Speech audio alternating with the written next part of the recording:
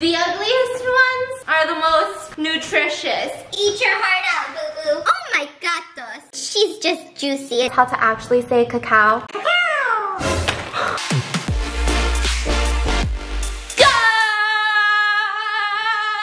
Good morning, my loves. Welcome back to today's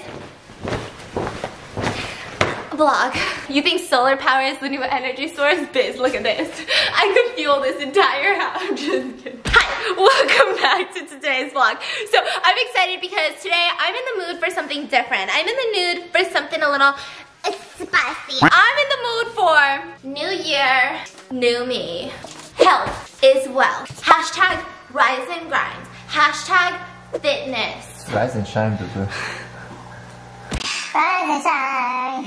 Today, in honor of New Year, New Me, I've decided to do an updated what I eat in a day video. I feel like I don't do a lot of these. These are one of my most requested videos on both channels, and I feel like what I eat in a day changes. This video is confusing to me because I don't normally eat the same things for every meal of every day, and I'm sure most people don't, so I guess it's just like a generic overview. So I'm gonna give you guys an overview of what I like to eat, and this is drastically different from my last one because this year I have taken it upon myself because we just moved in and this place is much further away from Asian markets, and so I don't really get to eat a lot of like Asian food. I don't really get to go to a lot of like authentic Asian restaurants on my downtime. Like if I'm just craving a light dinner and we go out to eat, it's probably not gonna be a Korean restaurant that's authentic because there's not a lot nearby, etc, etc. We're a little far from K-Town. I've decided that I really want to cook more this year, and I want to cook more like Korean recipes. I feel like I miss Korean food. We're gonna be doing a what I eat in a day updated plus some easy Korean recipes.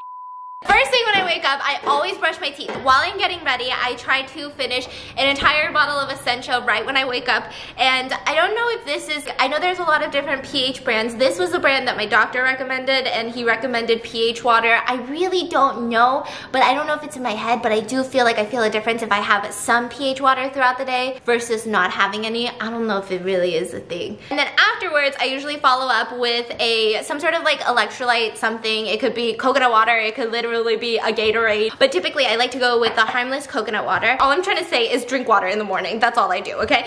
And then I take a probiotic. And I have been taking probiotics for years now, and I feel like it helps. I feel like it helps with indigestion. I feel like everything just goes in a lot more smooth. Like everything's just a little bit more like... More like goes out a little smooth. Like what I would kind of call a probiotic is like...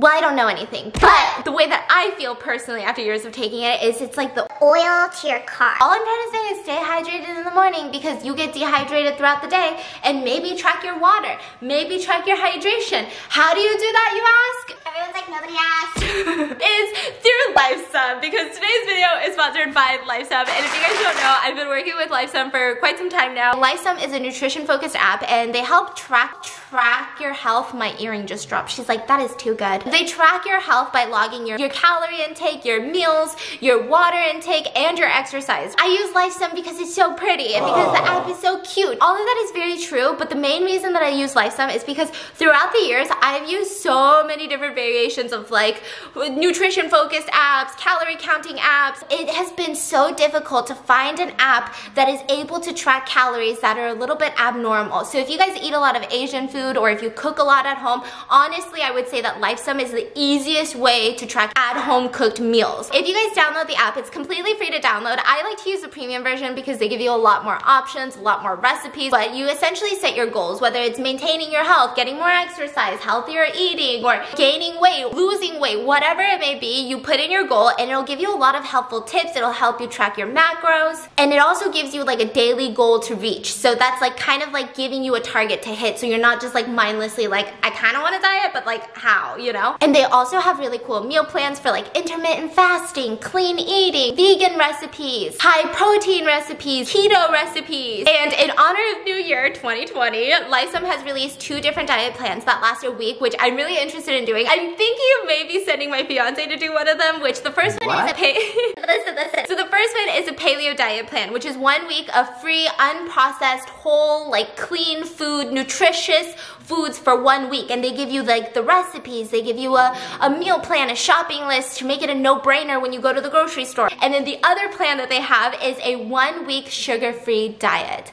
which I read so much up on it because I saw it and I was like, okay, that's interesting, but like, why do I want to go without sugar? But apparently it's not supposed to be like a lifelong thing where you just don't eat sugar for the rest of your life. But 1 week is a good enough time to reset your body and cleanse it from like the holidays or anything. And so I heard a lot of people start the new year with stuff like that. I'm gonna be tracking my food throughout the day because that's usually what I do when I'm not filming my mukbangs, and I do sometimes track my mukbang food. But I'm gonna be tracking my meals throughout the day, so you guys will see how Lifesum works. But make sure to check out the links in the description because I have a discount code for you guys to get the premium version, which I like to use. They have a lot more recipes, or you guys can download the free app. Thank you, Lifesum, for sponsoring today's video, and now let's make some breakfast. This is breakfast. Breakfast is weird. We do different types of breakfast. Sometimes if we're really, really busy, or I'm really, really lazy.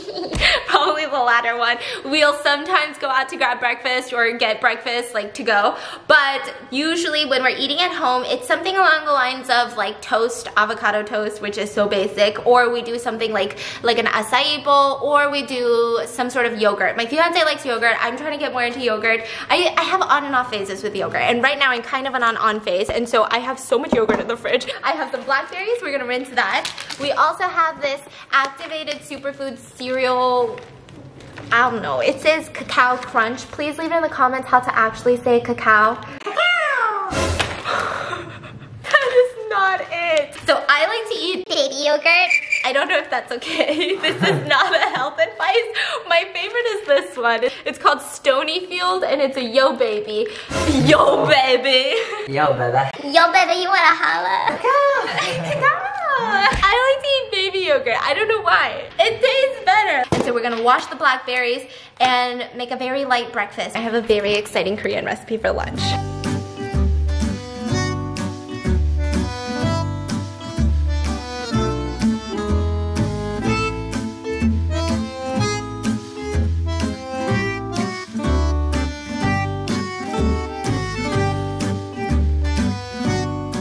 Literally the ugliest bowl you've ever seen in your entire life. But you know what? She is nutritious. Okay, sometimes the ugliest ones are the most nutritious. Eat your heart out, boo-boo. Thank you. Thank you. To be honest, it's not incredibly appetizing, but I think it's a good way to start breakfast.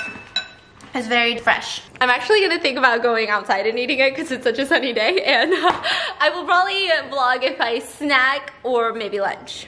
Also, I mean, I feel like people are gonna ask to show my failures up close, so here it goes. I have the blueberry yogurt, I have the cacao. So I have the blackberries, the blueberries, the banana, the kiwi, the fruit. To be honest, I'm gonna be 100% with you guys.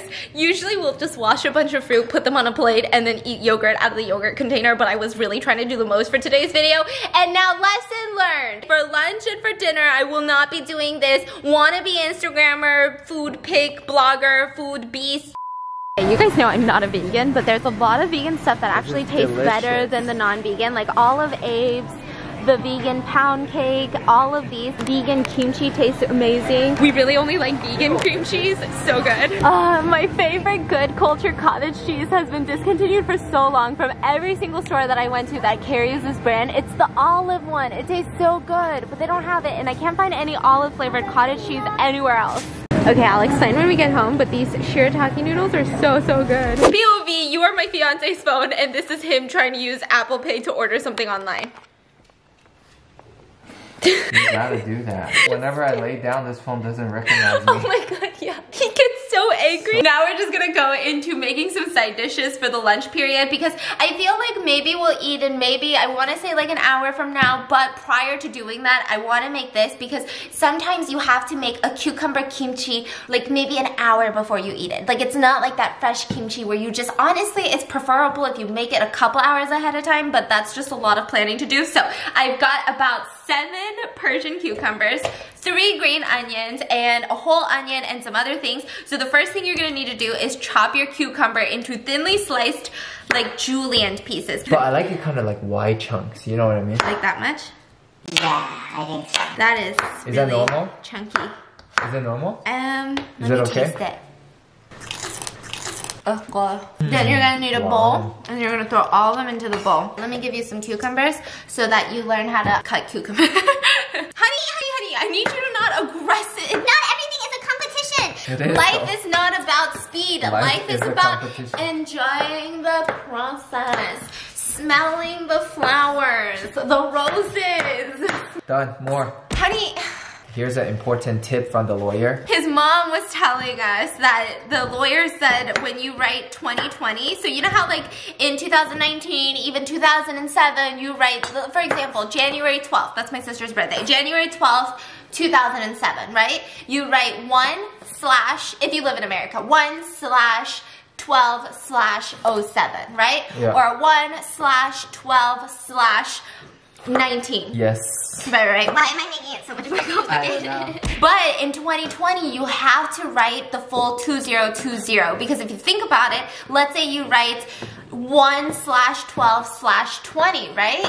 So you're writing January 12th, 2020. But anyone could go in and try to replicate your handwriting and write like 21. They can just add a 2 number behind 20. Yeah. And turn it into a different year. And that'll be the future. Yes. So they could literally turn your 20 into Yes. 2031 And why would anybody do that? because they're fraudulent. What are they trying to get out of it? Scammers. Expiration dates. Like, let's say you try to divorce me and I say, Not today, bitch. I go in with a little marker and he wrote 2020. Then I could go in and I could write 2099 and then I'll say, Bitch, where's my alimony? Pay up. and that's what you call a 2020 fraud. Now you're gonna thinly mince 3 green onions, okay? So just cut off, I like to have a lot of the white parts in, but it's up to you. So you cut that, I will thinly chop What an am I doing entire again? onion. She's shredding Okay, it into show them. very, very thin slices. And then we put in the green onion. Honey, You sure? you're literally just, Can I see? honey. Oh my god, I'm gonna cry. Because I'm so beautiful. Do you guys cry when you're wearing contacts and you chop onions? I never cry, but like if I'm not wearing contacts and if I wear glasses, I always cry. That's pretty much it. That's it. I mean, we just have to season it. The seasonings are super easy here. From here, you want to go in with about 3 teaspoons of sugar. 1, 2, 3. Good. 6 teaspoons of sesame seeds. 1, 2, 3, 6. And 6 teaspoons of red pepper flakes. This is gonna be linked below. Do you think like 90% of Korean dish comes with red pepper flakes? Yeah. 6 teaspoons of sesame oil. And you're gonna need about 5 tablespoons of soy sauce. I bought liquid aminos, which is supposed to be a healthier alternative to soy sauce, and he hates it. I can't taste the difference. 6 cloves of garlic minced. So for that, I'm just gonna do maybe like 1.5. Grab a glove and let's start mixing. It smells so good. So it looks kind of dry now. It's because cucumbers have a lot of water in them. So over time when you put it into a container, even for like an hour, the cucumbers, all that water, that juice is gonna come out. I might have overdone it with the onion. Once again. Can you take it out, please? Honey, you are such a little princess today. He's literally sitting on the couch like, the onions make me cry. Take the onions out. Let me try the onion.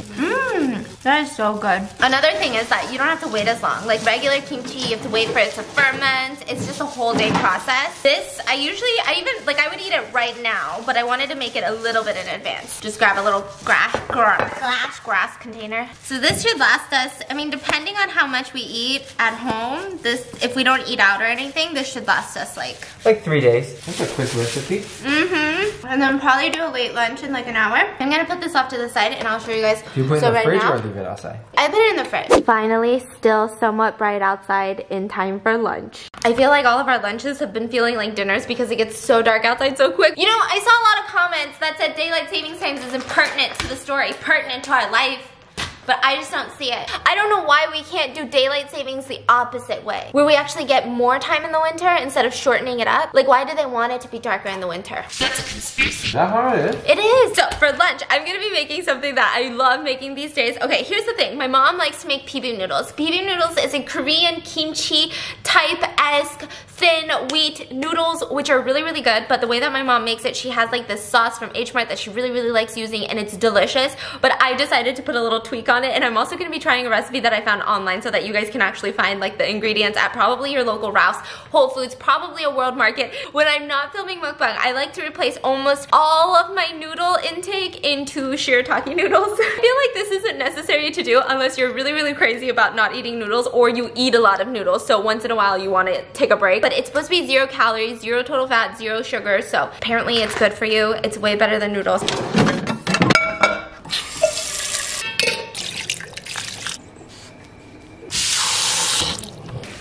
Okay, I was gonna freaking vlog this, but I can't because I can't pick it up with one hand. Hold on. Apparently, this is how you get the best boiled eggs. We're gonna... Who the f do I think I am right now? There's 1, 2, start the timer! The first step, we're gonna rinse the toppings. I have 2 hard-boiled eggs that I just put into an ice bath, which this is the first time I'm doing this for the purpose of today's video. I'm trying to be super fancy for you guys. And then I'm gonna slice up 1 Persian cucumber and wash up these broccoli sprouts, and that's the topping. And then we're gonna make the inside.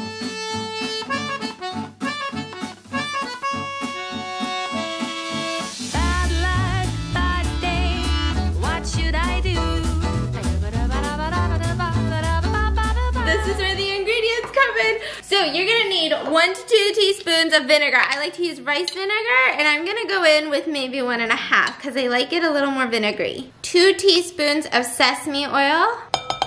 1 tablespoon of sesame seeds, apparently. That's a lot. And then 1 teaspoon of sugar, which has sesame oil all over it, so I'm just gonna do it like that. 1/4 cup of the red pepper paste, but I feel like that's a lot, so I'm gonna do a little less. And then you're gonna chop up 1 clove of onion minced, and then add in some chopped kimchi, maybe about 1/2 cup of this, and some kimchi juice.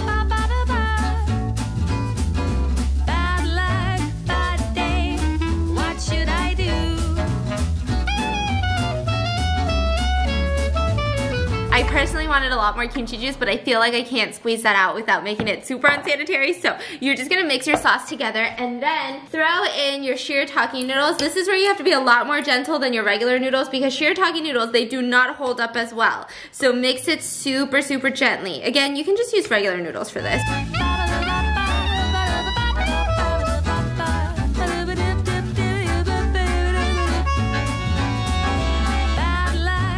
Oh my gosh.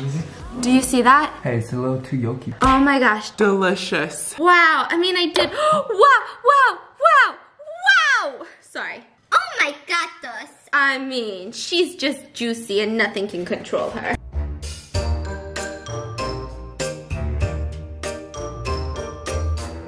I feel like this time I really put in the work. Usually it's never made this well done. It's just like mashing things together. But I wanted you guys to get like what it would be like if you actually followed the recipe, you know? 잘 먹겠습니다. So there's cucumbers, broccoli sprouts, the seaweed. A little spicy. Wow, super fresh. Oh my god, that egg sold it for me. Wow. You can't even taste it's not noodles, right? I swear. Shirataki noodles are some of my favorite. It's spicy though. Oh wow. That egg is the best thing I've ever done in my life.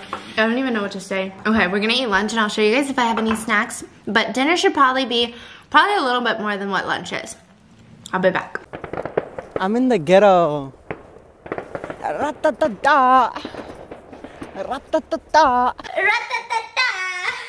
Two things. First of all, I have been spending way too much time laughing at World War III memes, and then it's gonna freaking happen, and then I'm gonna realize that was not a laughing matter. But you know what? I googled it, and apparently it's like slim to none chance that World War III is gonna happen, and then suddenly this video does not age well. Literally on TikTok, that is the only thing you can find right now, which is nuts. It's freaking marbles. But also I found this meme. Tell me if you feel the same way.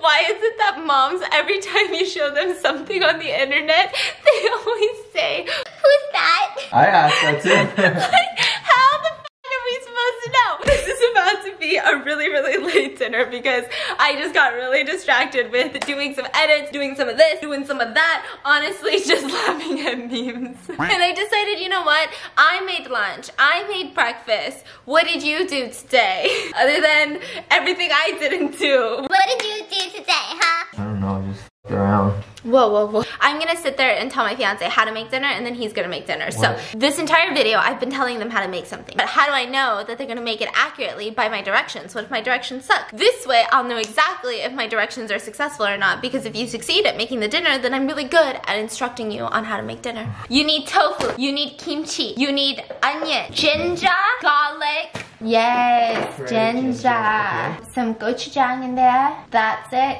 Now cut the kimchi into bite-sized pieces, as well as the green onions. Don't mince them, but make them like, you know what I'm talking about. Not really. You're gonna boil 4 cups of water, and then you're gonna cut this firm tofu into half after you drain it and throw it in there and boil it for 5 minutes. So if you guys want, you guys can actually, like my mom, I believe she just fries the tofu, but I like my tofu a little bit more soft and kind of more rice-like. If you fry it, it's a completely different taste in my mind. And when I say fry, I mean pan fry. So you just put some like olive oil and then pan fry it. Don't like deep fry tofu. I mean, I guess you could. Am I cooking it? Yeah, you're gonna fry it up with the kimchi. Slice up like a cup or 2 of kimchi into bite-sized pieces. So all of it? Yeah. Is this Bite-sized pieces? No. too big or small? Yeah, too big. I mean, to me, that's less than a... Bite-sized. Okay, I chop it in half. This is... Bite-sized? Why are you arguing about I don't know if this is... Bite-sized. No, my mom said anytime with kimchi, if you ever have to heat up kimchi, like kimchi soup, it can be kimchi- fresh. Yeah, it should be fermented. Now you're gonna need to get a bowl. Now you're gonna need 1 tablespoon sugar, sesame oil, and soy sauce, and garlic. Wait. Get the pink tablespoon, do 2 tablespoons of that. I got this. No. You can't do that after I'm already here. We're gonna need 1 tablespoon of sugar. Honey, go get a tablespoon. You need to do some work too, boo-boo. 1 tablespoon sugar, 1 tablespoon garlic, 1 tablespoon soy sauce, 1 tablespoon sesame oil. Typically, I like to just add garlic, green onions, and kimchi. So I like just like the fresher kind, but nobody likes that. Like my mom doesn't like that. I'm the only one that likes that. So I'm gonna show you guys how to make like the proper version of what I eat. Yeah. Alright, now I'm excited. Yeah. So normally when I make this, he doesn't eat it. He usually eats like some sort of soup or something on the side. But this one is just gonna be a lot more proper. So normally I wouldn't add like the bread paste. Yeah, or the sesame oil or the soy sauce. I feel like it's a lot, but it's fine. It tastes really good. 1 teaspoon of this.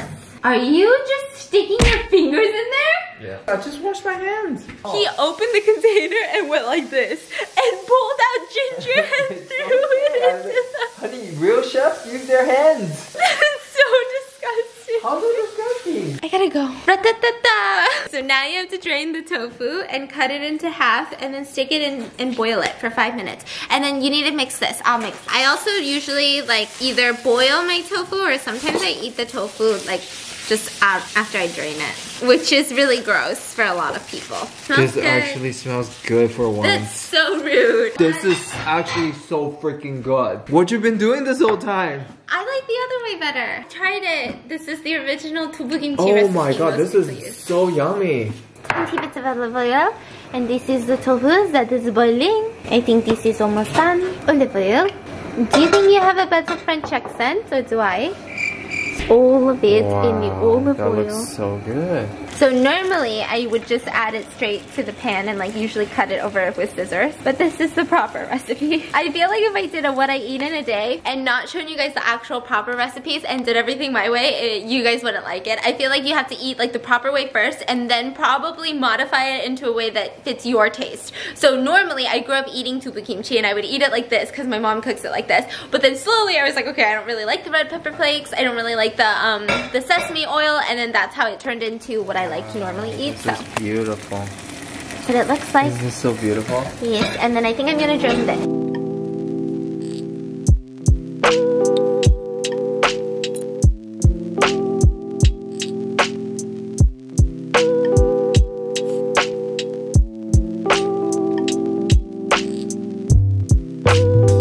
So this is my first time trying it the proper way. Yes. I don't know if you're gonna like like it? It's just my way? I think I would love it. Honey?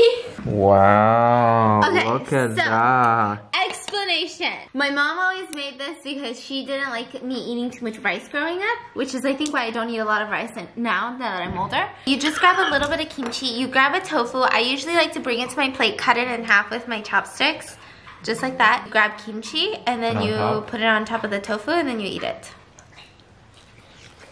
How does it taste? Too much ginger. Why is it so spicy? Is it ginger? Ginger. I'm so sorry. I feel like I just took a ginger shot. I guess my finger was a little heavy. I said teaspoon! Sticking your fingers in there? Oh my god, I'm burning up. I feel like my To go back to my story and explain, right? My mom used to make tofu kimchi all of the time because when you eat just kimchi with rice, somehow it doesn't hit the same. Like this is a whole ass dish in Korea, right? But on top of that, it's a lot more nutritious than eating rice. But this is one of those dishes where you don't need rice on the side. So then you eat tofu instead of rice and that's how you get full and it's a lot healthier for you than just eating white rice. I'm so upset. Me too. I'm really upset by your teaspoon of ginger, which was more of like a freaking teacup of ginger. Okay, lesson learned. Don't add any ginger. Lesson learned. Maybe measure the ginger. What did you say? A chef's best tools are their hands. Maybe next time it's your brain. That was a good one. I don't think I'll be eating much of this one for dinner, but I hope you guys enjoyed today's video. That's pretty much what I eat in a day. Typically, I will skip either lunch or dinner depending because I'll be filming a mukbang, which I will also insert into my Lifesum app. So today I didn't end up filming. So I'm gonna leave a link in the description. Make sure to check out Lifesum. It's a free app, or if you guys want to get the premium version, which is the one that I've personally been using for so many months now, you guys actually get a 30% off discount code. This is how I keep track of calories, my macros. This is probably the easiest thing that I found. I hope you guys enjoyed today's video and let me know in the comments, what do you guys think of the recipes? Have you guys eaten these things before, or are they like just really random Korean recipes? And next time, don't add ginger, bis. I'm out.